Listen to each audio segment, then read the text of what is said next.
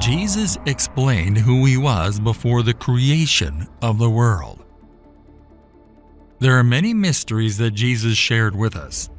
Among these are what took place before the world's creation.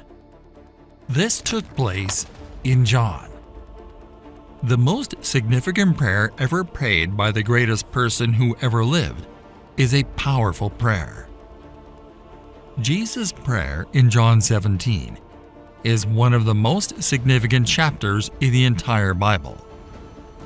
In it, we can feel the very heartbeat of Jesus as he prays to his Father.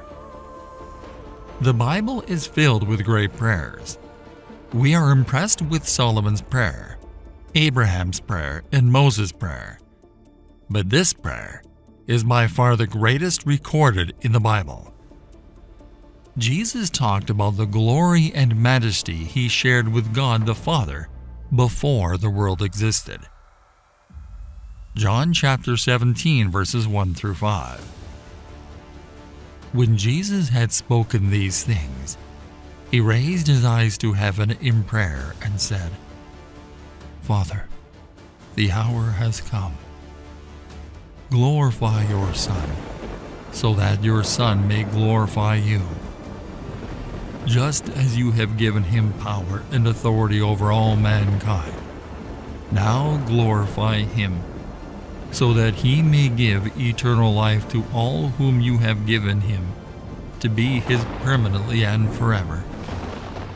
Now this is eternal life, that they may know you, the only true, supreme, and sovereign God, and in the same manner know Jesus as the Christ whom you have sent. I have glorified you down here on the earth by completing the work that you gave me to do. Now, Father, glorify me together with yourself, with the glory and majesty that I had with you before the world existed. Before the creation of the earth was God, and God had majesty with his Son. Genesis contains numerous beginnings, including the creation of man and other creatures. But it is clear that God does not begin here. God was present at the beginning of the Bible, and it is written that he was present when the universe was created.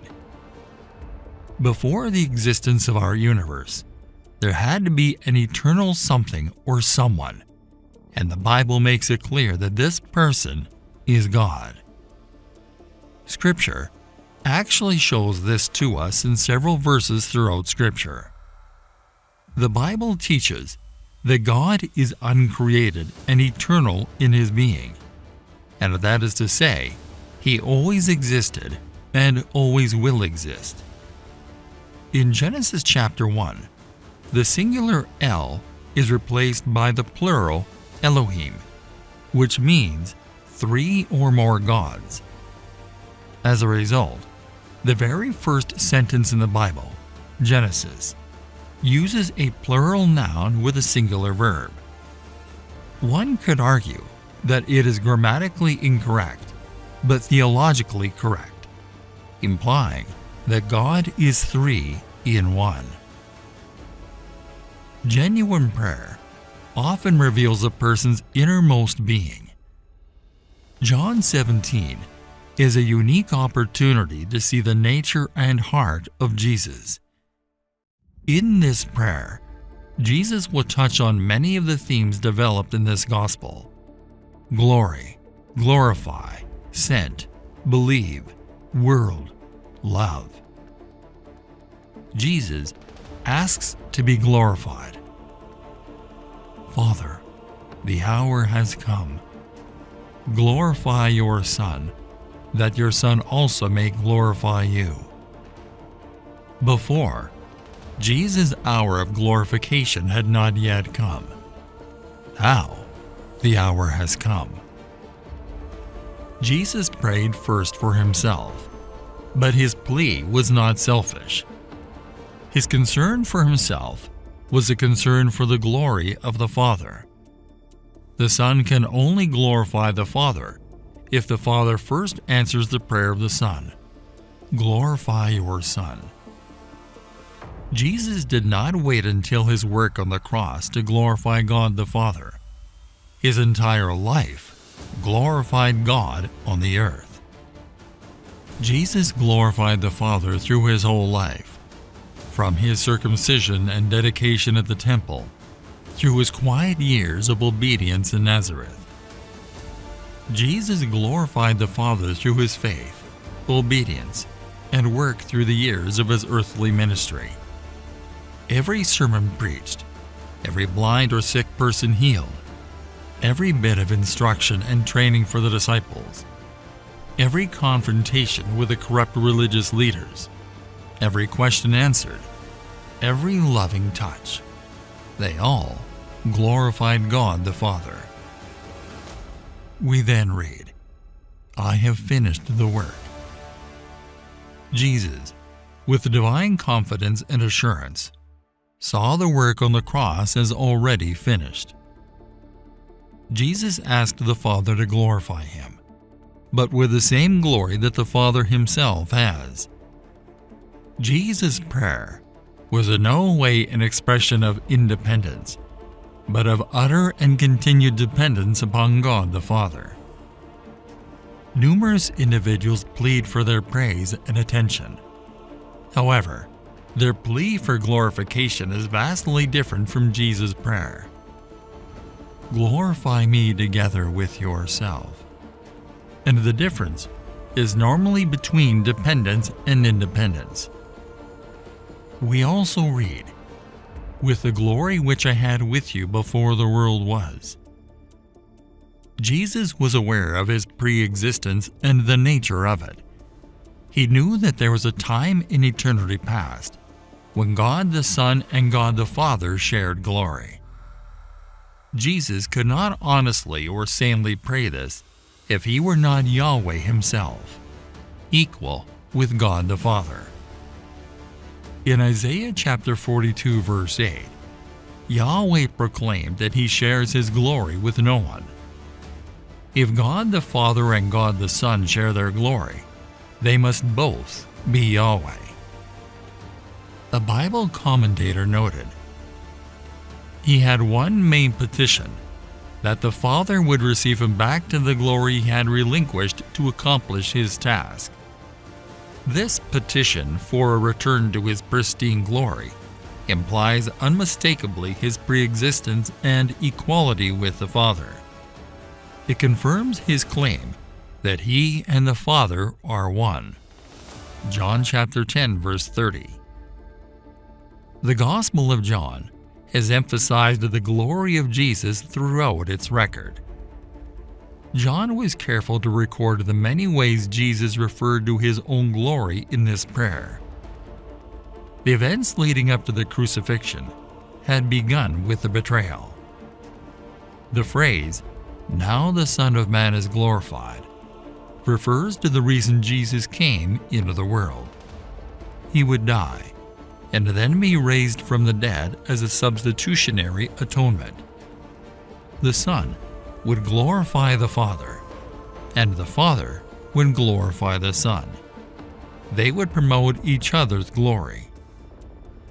Highlighting God's greatness is, in fact, what Christians are called to do. Everything we do, in thought, word, and deed, is for God's glory. Jesus does not only pray for himself, he prays for us. In John chapter 17 verse 24, Jesus says, "Father, I desire that they also, whom you have given me, may be with me where I am, to see my glory that you have given me, because you loved me before the foundation of the world."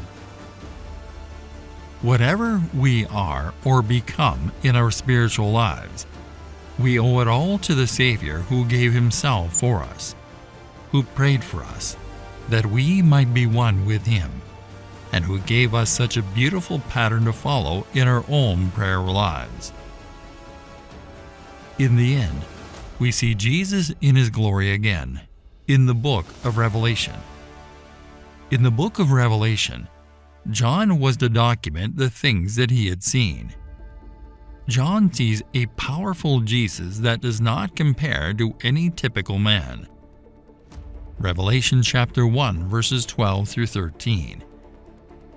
Then I turned to see the voice that was speaking with me, and after turning, I saw 7 golden lampstands.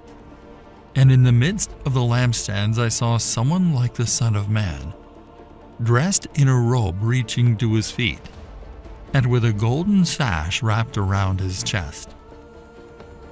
This was it. John had seen the Son of Man, the honored Jesus Christ. John described the loud voice he heard as distinct and striking as the sound of a trumpet. The powerful voice is that of the Alpha and Omega, the first and the last, who stands at the beginning and the end of everything.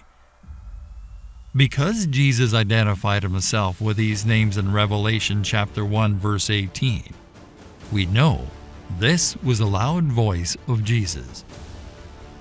The first and the last is a title that belongs to the Lord, Yahweh, the God of Israel. The title Alpha and the Omega has the same idea as first and the last.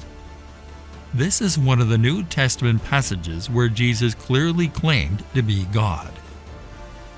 We can only imagine what went through John's mind as he turned. The sound of the voice he heard most likely did not match up perfectly with the way he recalled Jesus' voice sounding. John described it as of a trumpet, Revelation chapter 1 verse 10. However, he was aware that it was Jesus because of the voice's description of itself as the Alpha and Omega. After spending so much time with Jesus throughout his ministry on earth, John finally had the opportunity to meet him face to face after all these years. The robe and girdle may evoke images of the high priest from the Bible, and they may also imply that Jesus is the high priest for his people. The only other occurrence of girdles in Revelation is chapter 15 verse 6, also golden, where it is priestly imagery for angels in the heavenly temple.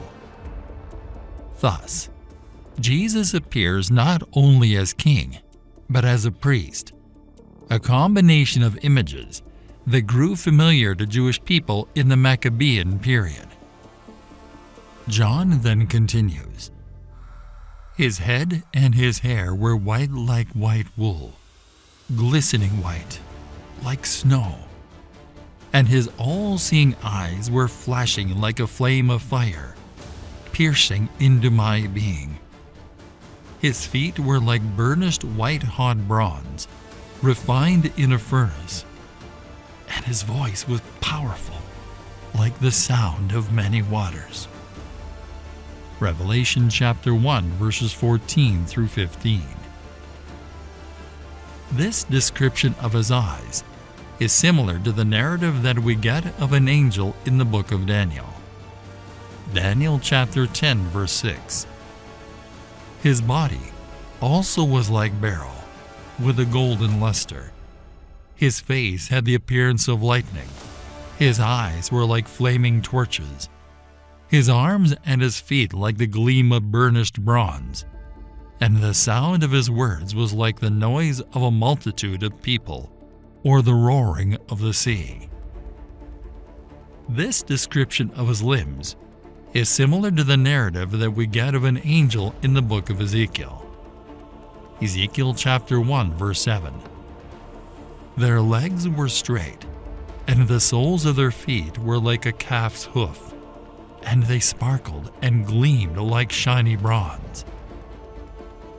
The angelic characteristics that appear in John's vision of Jesus do not bring him down to the same level as angels. Rather, they most likely serve to emphasize Jesus' immense grandeur.